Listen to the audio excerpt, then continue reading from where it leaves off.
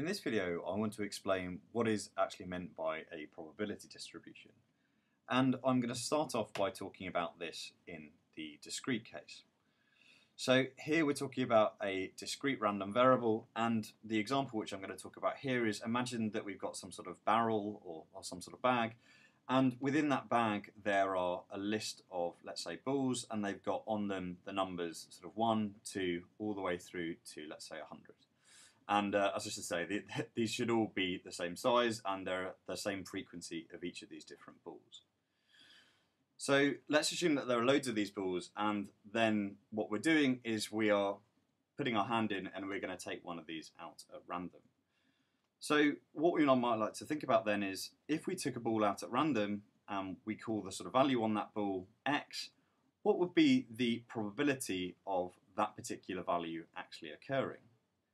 So in this particular case, where we're assuming that the numbers sort of 1, 2, all the way through to 100 are all equally likely, it's quite easy, and we can sort of imagine that the probability of getting the value 1 is just 1 over 100.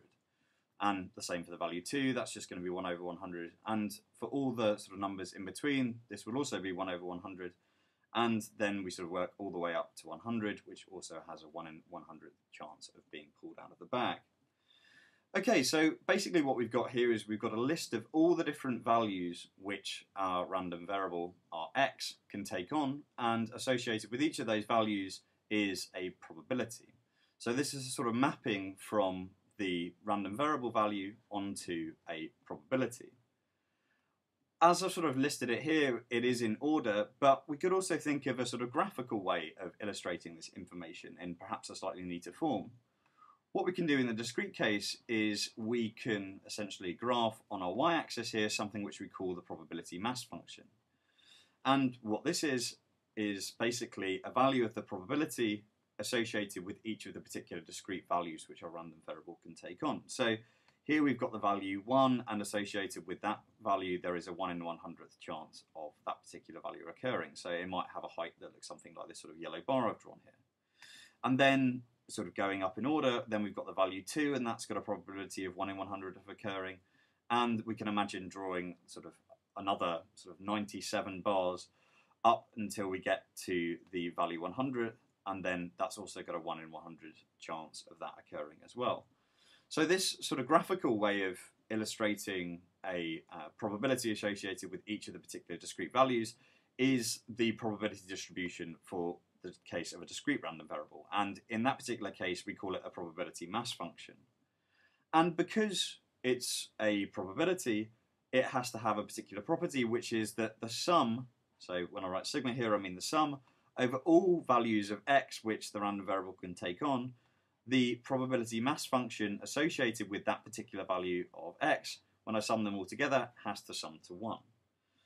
So the idea with a probability mass function is that the values have to be non-negative, and that the sum of all the probability mass function values over all values of x has to sum to 1. Okay, so that's easy enough in the discrete case. What about the case of a continuous random variable? Well, the case of a continuous random variable is pretty similar. There are a few sort of key differences though. So first of all, let's think of an example. And the sort of canonical example which is always given here is, let's imagine that we've got our population of, let's say, the UK. And what we're imagining here is we're thinking about individuals' height. And so what we're doing here is we're taking a sample from that population, and what we're doing then is we're measuring that particular individual's height, and we're going to call that particular value of height, we're going to call that a random variable x. So what we might like to do is we might like to think, okay, well, a particular value of x, let's call it 1.73 meters, what is the probability of that particular value occurring? Well, actually, this is a bit of a tricky question, because what do we actually mean by 1.73 meters? If we think about 1.73 meters as being the height to the closest centimeter, then associated with that we could actually think about a particular probability value. But if we actually mean just the particular value, the exact value of 1.73 meters, then there's no one who is exactly 1.73 meters to, an infinite number of decimal places.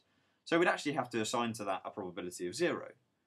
So already we can see that there is a slight difference in the way in which a probability distribution works for the case of a continuous random variable, and we need to clarify exactly how this is going to work for the continuous case.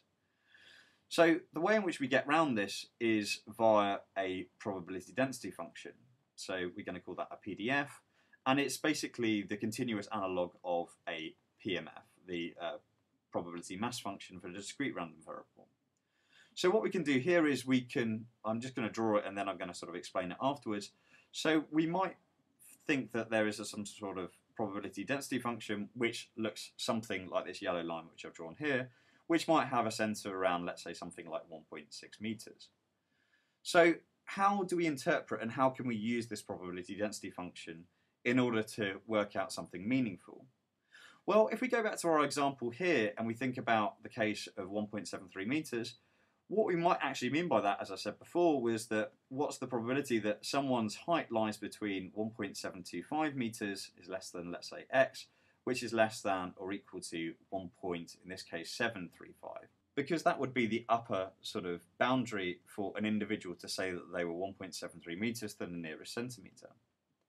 So what we can do in the sort of continuous case is we can use our PDF function to help us to work out what is the probability that an individual's height lies within this interval. And the way in which we do that is we essentially just go up from our particular values of x. So we've got 1.725, and I'm going to sort of illustrate this by just so that we can see what's going on here. And the value of x here is 1.735 meters. So then what we've got here is we've got these two different values of the PDF, and we've got this sort of area which is defined in between the lower and the upper case. And in the case of a continuous random variable with just one particular dimension, then it is the area which represents a probability.